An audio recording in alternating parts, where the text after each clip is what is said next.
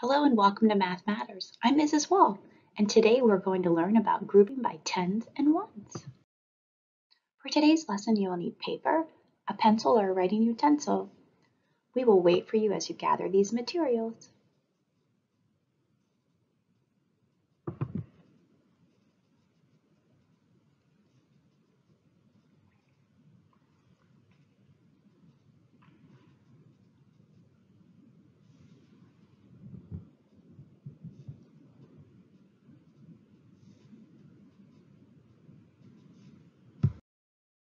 Today you will have an opportunity to practice your portrait of a graduate attributes as we discover ways that we can group by tens and ones. You can show your math thinking through writing and through speaking throughout the lesson. Take a moment and look at picture A and picture B. What is the same but different?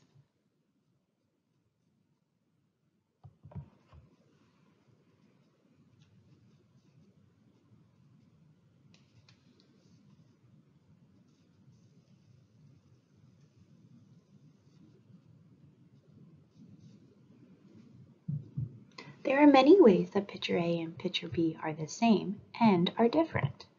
One way they are different is picture A represents a number using hands and fingers, and picture B represents a number using 10 frames.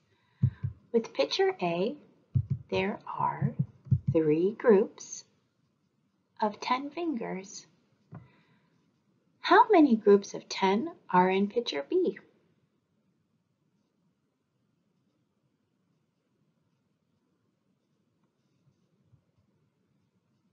That's right.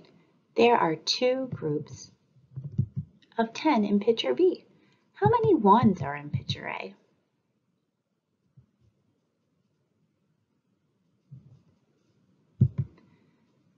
There are 2 ones. How many ones are in picture B?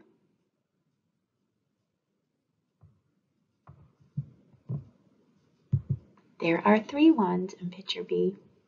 A and B are the same because they show 2 and 3, but they are different because one has 3 tens and 2 ones, and the other one has 2 tens and 3 ones. What number is represented by each picture?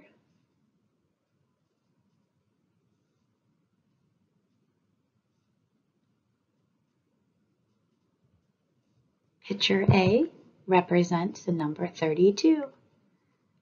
Picture B represents the number 23. Maria's art teacher has given her and her class an art project. She is given a bag with pattern blocks inside.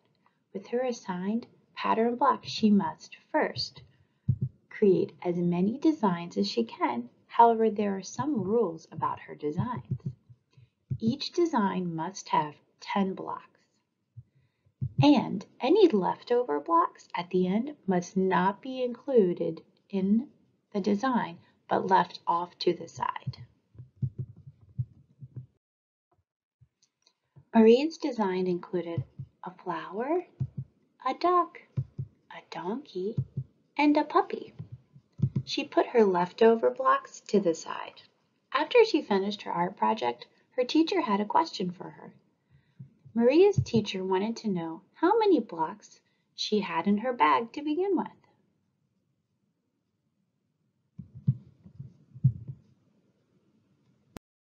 Maria started to count her blocks. 1, 2, 3, 4.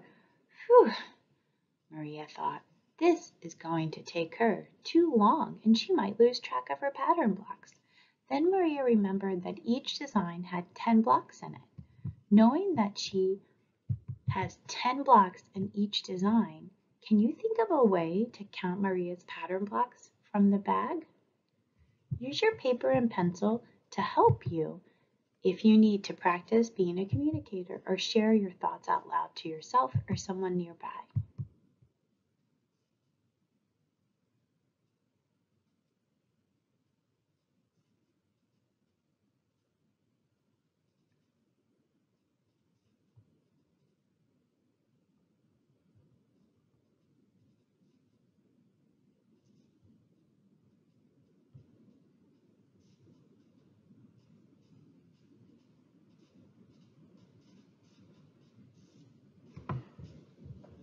Let's figure it out together. 10, 20, 30, 40, 1, 2, 3, 4, 5, 6. How many blocks were in Maria's bag?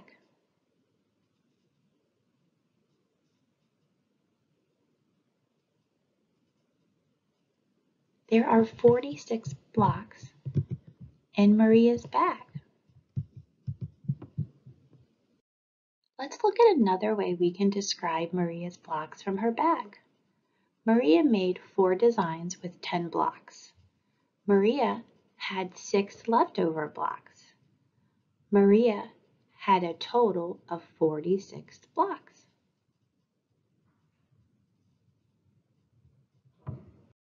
William made a boat, a rocket, a person, and then put his leftovers to the side. On your own paper and pencil, see if you can determine how many blocks were in William's bag and if you can finish the sentences that describe his blocks.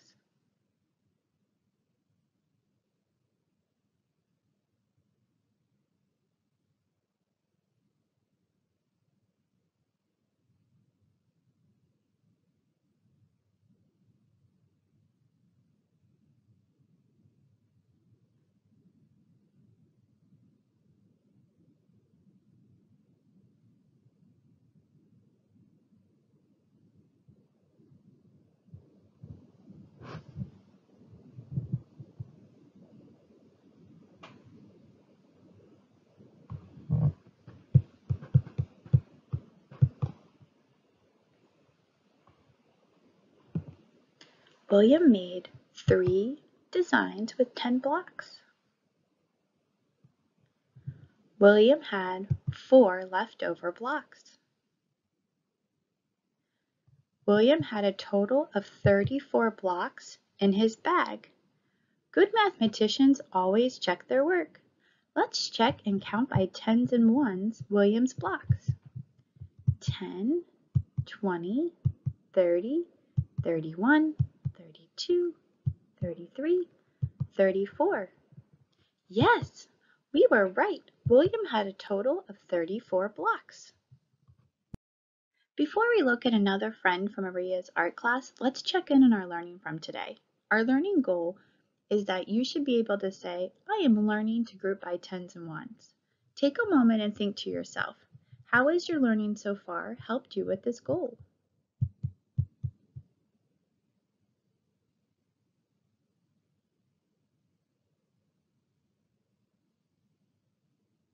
Now that we've checked in with ourselves, let's keep learning.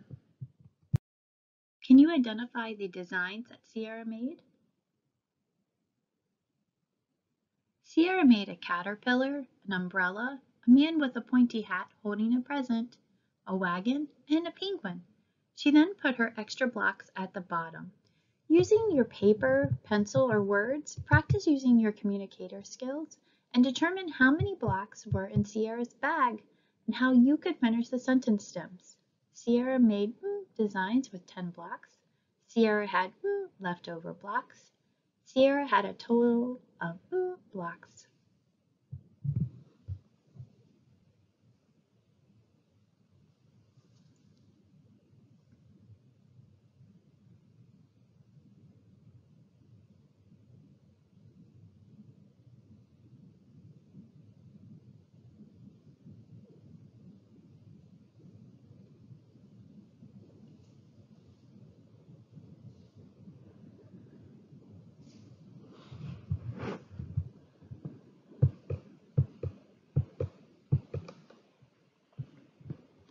Sierra made 5 designs with 10 blocks. Sierra had 7 leftover blocks. Sierra had a total of 57 blocks. Let's check our math by counting by tens and ones. 10, 20, 30, 40, 50, 51, 52, 53, 54, 55, 56, 57. Sierra had a total of 57 blocks. Before we can check our learning from today, Take a moment and look at the Rec and Rec beads. What do you notice?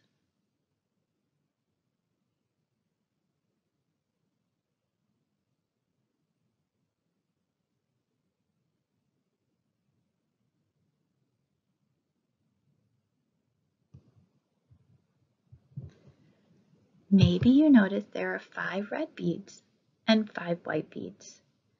Or maybe you noticed that some beads are on the left side.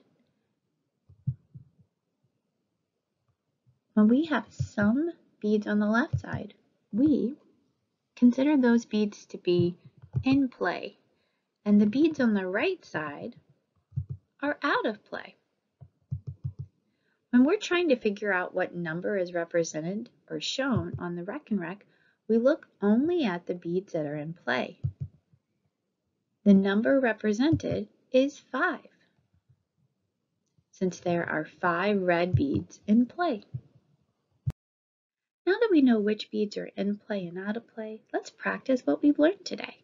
Look at picture A and look at picture B. What is the same but different between these two pictures?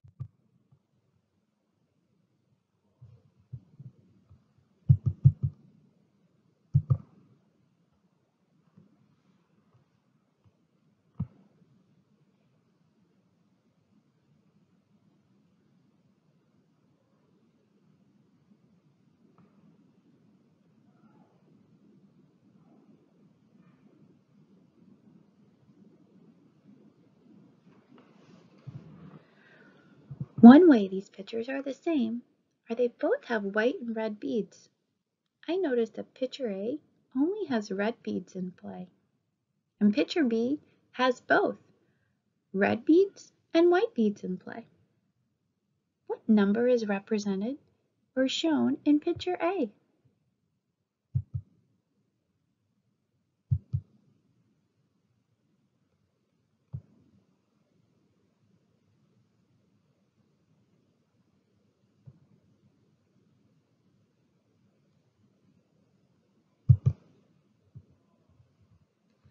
I see that there are groups of 5 red beads in picture A, so I can count by 5s. 5, 10, 15, 20, 25, 30, 35, 40, 45, 50, 55, 60. The number represented in A is 60. What about in picture B? How many are in picture B?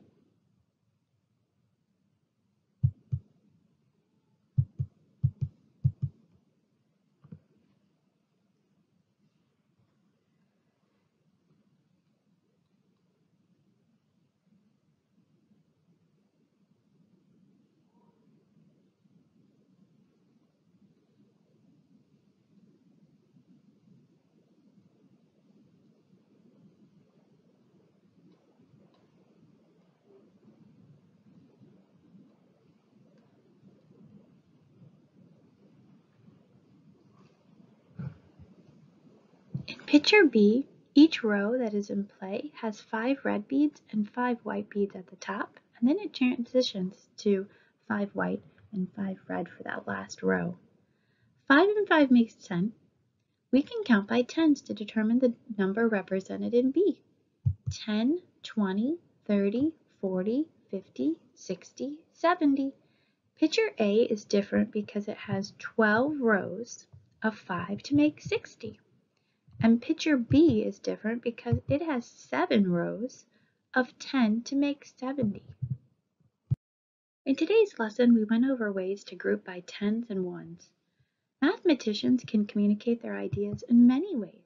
Take a moment to think about yourself as a mathematician and a communicator.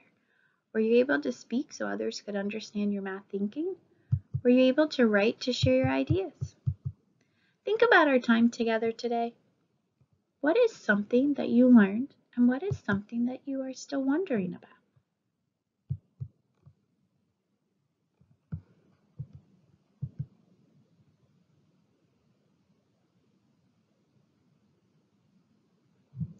You are always welcome to share what you learned and what you wondered with someone at your home or your teacher during office hours.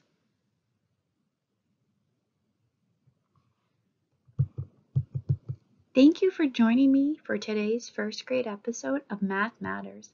I'm Mrs. Wall, and I hope you have a mathematical day and keep on counting. I will see you soon.